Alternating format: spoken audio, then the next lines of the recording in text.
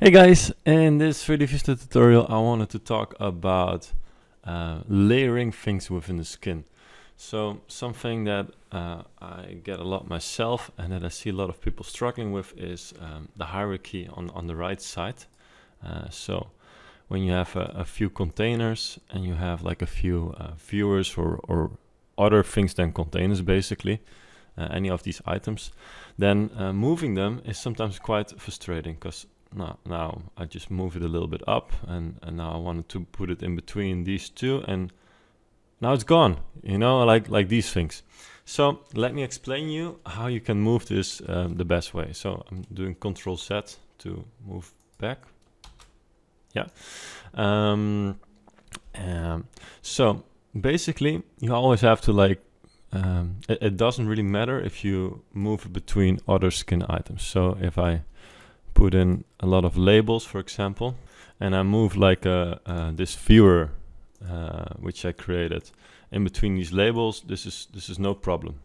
The only problem that gets there is when you're going to work with containers. So a container right over here, and we put it like somewhere here. So now if you move this to here, you got to be very careful with your mouse. So when you move it to like with your mouse exactly on this line, it will be fine. But let's say you move it not exactly on this line, but a little bit more to the container. So right over here, it gets right into this container. So that is basically, so this is correct, this is incorrect if you want to move it in there, but if you want to move it inside the container, then this is correct. Now let's say you're not coming from up, but you're coming from down, from the bottom.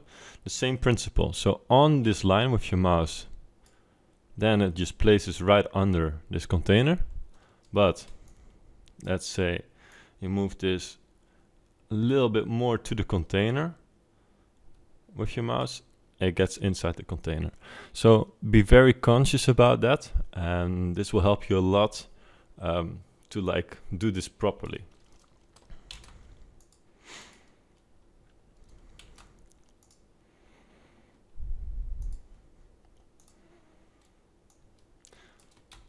Now let's say we have like 2 or 3 containers in there. Now let's say we have 2 containers in there. So container, and we just put them next to each other. And we take this floor plan or this any other item than a container. So floor plan, label, text, whatever.